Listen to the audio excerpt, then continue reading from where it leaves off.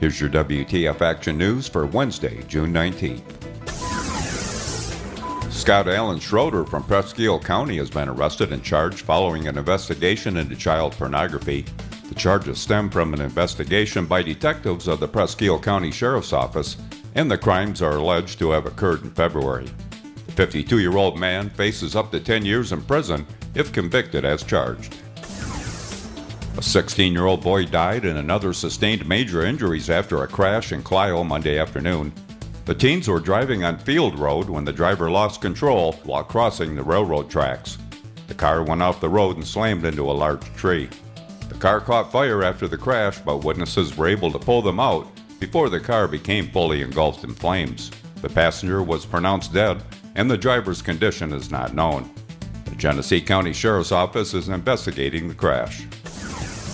The Joy Road Bridge over US 23 near Ann Arbor is closed indefinitely while crews evaluate the damage caused when a semi-truck hit it on Monday night. The semi hauling a backhoe on a flatbed trailer hit the bridge and caused significant damage, which was scheduled for replacement in 2025.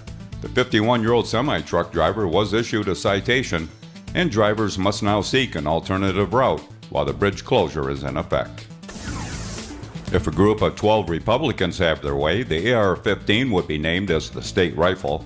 House Bill 5792 has been criticized because the AR-15 and similar firearms have been used in multiple high-profile mass shootings over the past 2 decades. The legislation was introduced and referred to a committee, but insiders say it's highly unlikely that it'll make it out of the State House and Senate or the governor's desk. The Alcona County Road Commission will meet today at 4 p.m. at the county garage. The meeting is open to the public and public comment is welcome. In observance of Juneteenth, the Alcona County Library and all its branches are closed today. The Harrisville Depot Committee will meet at the depot this morning at 10 a.m. Stand by. Here we go.